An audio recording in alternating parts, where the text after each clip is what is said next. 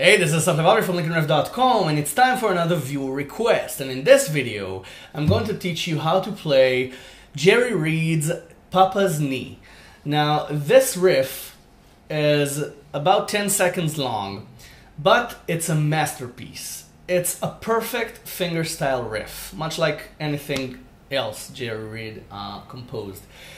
Jerry Reed was a fingerstyle genius, and it shows best in this little compact and very, very complex guitar riff.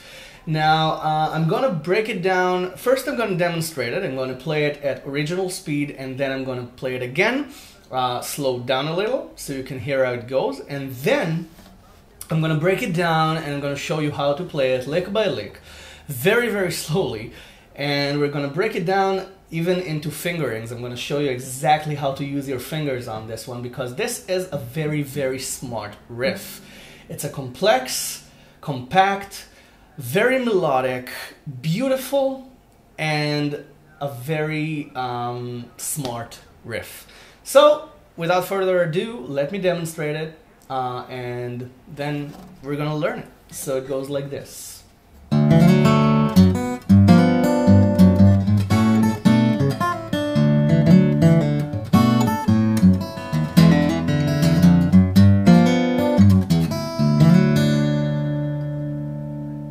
Okay, this was the original speed. Now slower.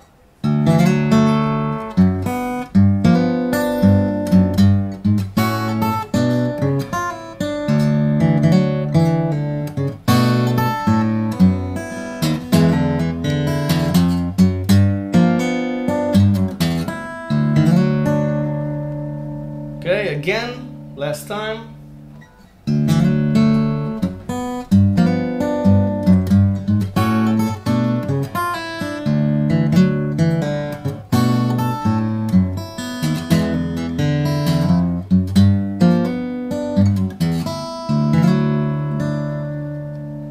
Okay, this is even more confusing to play slowly. Okay, so what's going on here? This one is in drop D. So tune your E string down to D. Now, you begin with this little lick. Okay? This is D. Why? Because this is D. And you've got 2 here and 4 here. So you just take these 2 notes and you've got D on the bass already. So you've got D. Okay, I told you this is a smart riff. So, okay, you play the bass first and then a 16th afterwards. You play the slide into the F sharp. Okay? 2 to F sharp. 2 to 4 on the D string, and 2 on the G string. Now, you want to use your 3rd and 1st fingers for this. The slide is with the 3rd finger, and 1st finger on the G string. Now, you use your pinky on 4 and 5 on the bass string, the D, the D bass. So we're gonna call it the E string anyway, okay? As to not to confuse. So you keep this ringing, okay, and you play the 4 on the bass, pick the open B string, okay?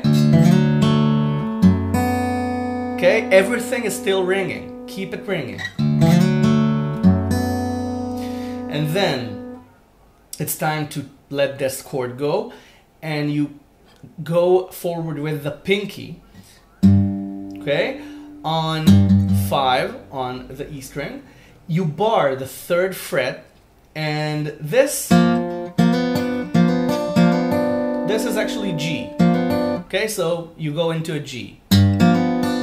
Okay, now this may look and feel uncomfortable at first, but you need the 3rd finger in a second. So it's important that you use your pinky for this. Okay? Okay, this is the riff.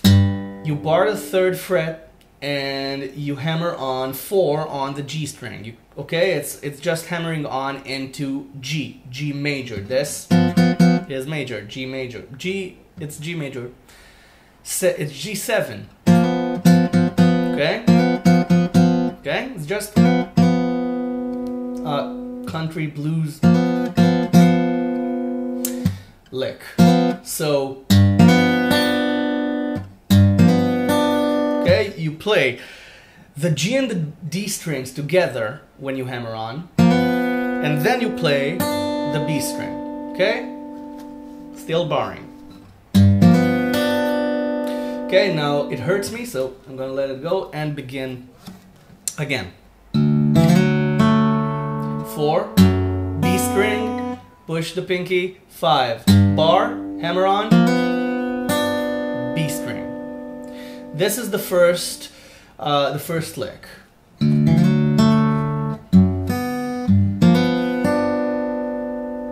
Okay, got it? Again.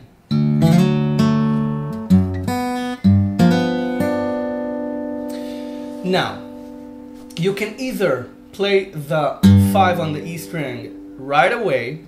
Okay? Got it? 5, 5. Or you can wait one moment and play 4, 5, 6 on the bass. 4 using your 3rd finger. Now, this is where you see why you need your 3rd finger, because if you would have used your 3rd finger for the 5, then when you would want this bass line, you'd have to let your 2nd finger go, and then the whole chord is lost. So you want to keep the chord ringing, so you use the pinky, and then you have the 3rd finger free. Got it? That's as insane. So, or you see the chord is still ringing. The whole chord is still ringing. Now, if you'd have used the 3rd finger, then you'd have to let the chord go. So again,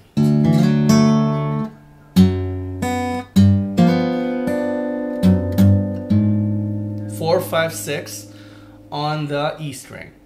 Now you bar the 2nd fret, and this is A6 into A. Okay?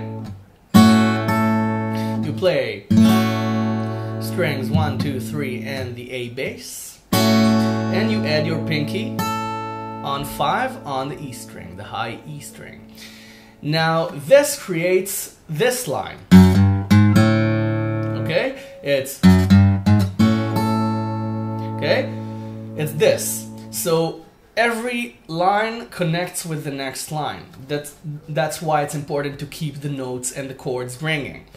Okay, so we were here.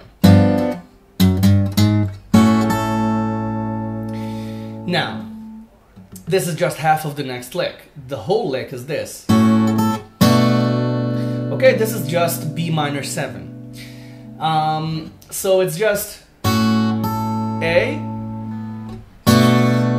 B minor 7. Just bar the 2nd fret, the whole 2nd fret this time, and add your 2nd finger on 3 on the B string. Okay, but it doesn't end here, because then you need this. You need to add 4 on the A string. So it's... No, oh, by the way, on B minor 7, don't play the E string. Play strings 2, 3, and 5. Okay? So, again. Okay? Add 4 on the A string right away. Okay, C sharp. And then leave this note ringing, the C sharp bass, and extend your finger, pull off 1 to 0 on the E string. Okay? And it sounds like this. Okay? C sharp note still ringing. From the top.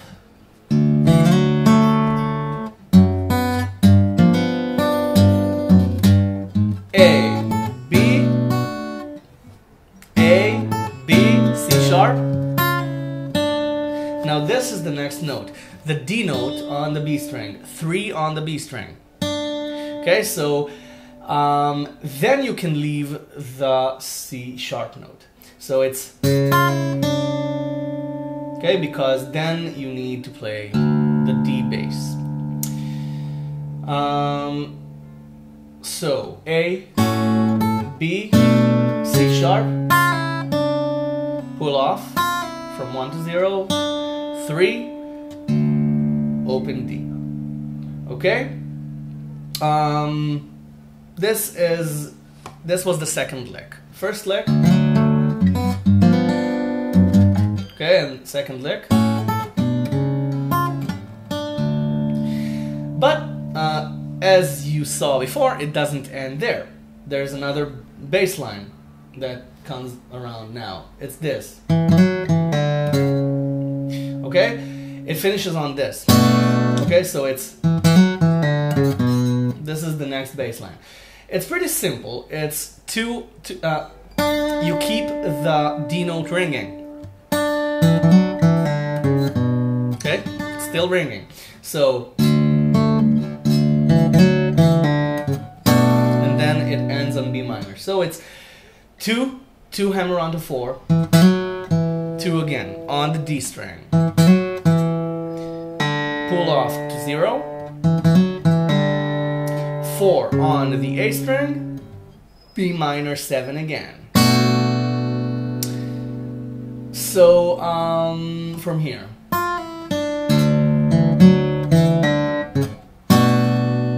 Got it?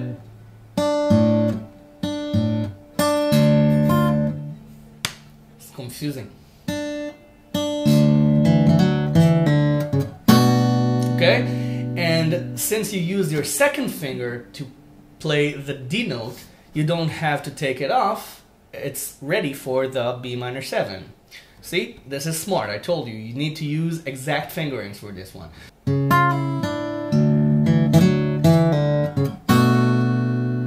Got it? Okay, can we move on? Oh, no. We're not moving on. When you play this, okay, you can also harmonize. You can bar the second fret and harmonize with the G note. Okay? You don't have to, but it's nice. It's a nice country feel. So again, entire third lick.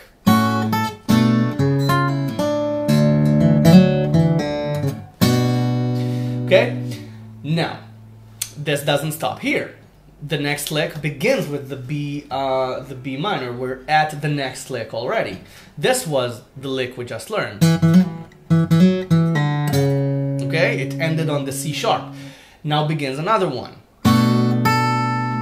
Okay, it's B minor 7, and then you add 5 on the E string, the A note. It's a B minor 7 still.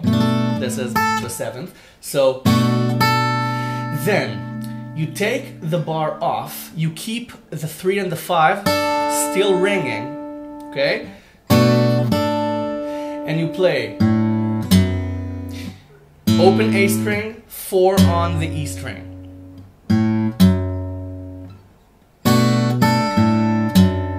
Okay? Leave these on. And only now you can take them off. And you play. Okay, it's a roll, it's a banjo roll. It's 0, 0 on E and B strings, and then 1 on the D string. Okay? Now, you'll see the logic why this note comes around in a second, but it sounds like this.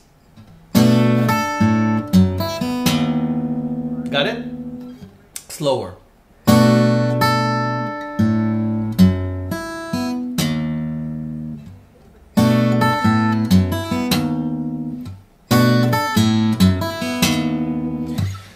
Now, the next lick is this. So this is actually a chromatic movement into the next chord. The next chord is E. So you need to extend D back into E. So you play E instead of playing it like this. You just take this finger up a string and it's E. And you play strings E, D, and G. Okay? This is what you play. So it's... Got it? So it's...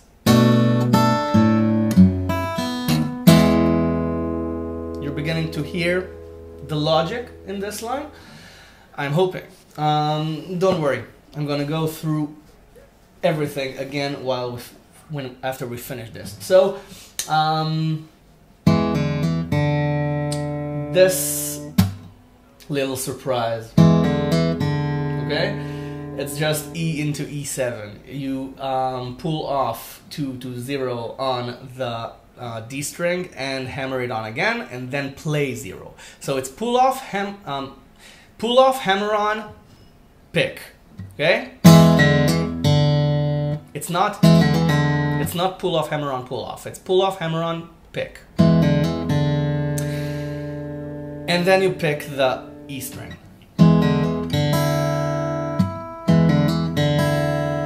Got it?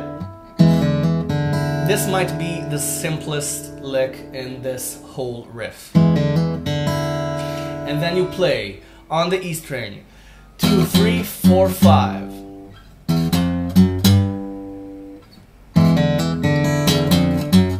Okay, right away.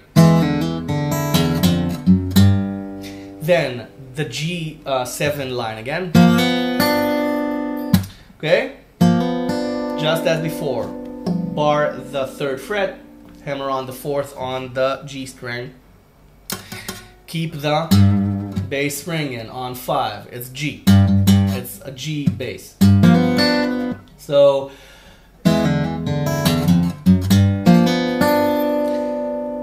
and then you slide the 5 back into 4 on the bass.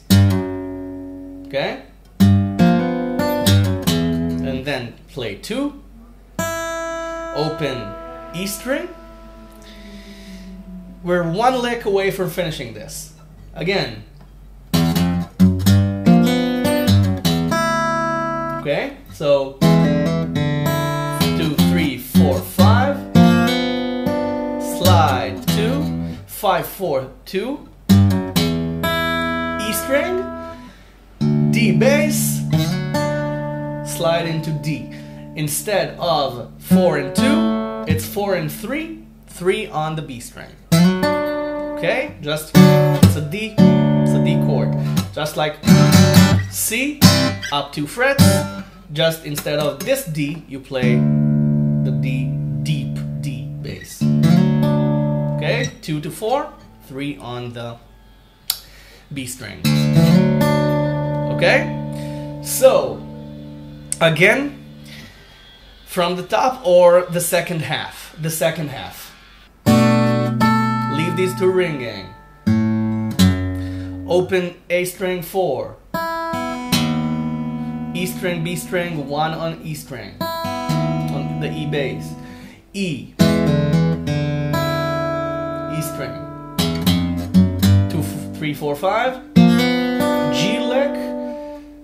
5, 4, 2. E string. D bass, slide into D, and we're done. Let's go over this from the top. D, 4, 5, G, 4, 5, 6, A, B minor, C sharp, pull off, 3, keep the 3 ringing, or harmonize 2 and 4 2 4 2 0 4, B minor again, A string 4, roll, E, G again, slide into D. You wanna hear it really slow? I'm not sure I can pull this off, but I'll try.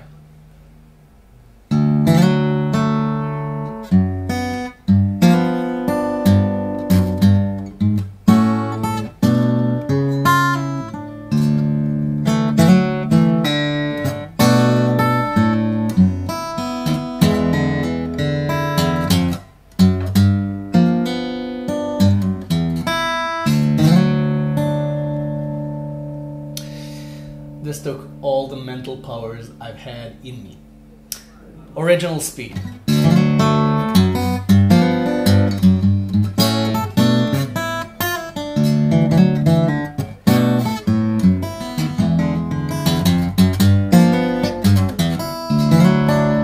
Okay, made a couple of mistakes there, but I'm pretty sure you got it by now. This is an amazing riff. Jerry Reed was a fingerstyle devil. I've got more Jerry Reed lessons already uploaded. They're really old. I've made them about 2 years ago. But if you want to learn more Jerry Reed stuff, I've got a lesson for Jiffy Jam and I've got a lesson for Bluesland. I'm probably gonna reshoot them one day and make better versions of those lessons, but you can go and learn them right now. I hope this lesson was to your taste and that you've liked it and enjoyed it as much as I did. Subscribe to my channel if you haven't already. I've got a lot of lessons already on the channel, and keep updated. Why not? I upload a new lesson every couple of days or so, and you can subscribe and keep updated with all the lessons that I make, and that you can send me requests, and I read every request. I add everything to the huge list of requests, and I will try my best to make all the lessons that you want to learn. Now, before you go to the website and download the tab. It's up on the website. You can download it for free. And while you're there, if you want to give something back for this lesson, there's a donation button. You can donate and pay whatever you like. Whatever you choose to donate I'll be grateful for, and I thank you in advance. Just go download the tab, donate if you want, and practice this. Get it under your fingers. This is one unbelievably complex and smart guitar riff you can impress everybody with. I'm Asaf Levavi. Thank you very much for watching, and I'll see you the next lesson.